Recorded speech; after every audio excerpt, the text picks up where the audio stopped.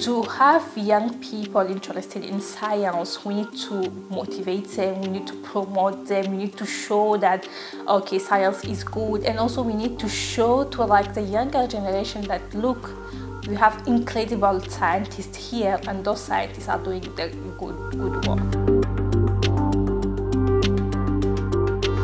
Or like share information with them about like the scientific world, the research world. What does it mean to write a paper? What does it mean to publish in XY journals? How can we go to conferences? How are we going to present our research? And all those things.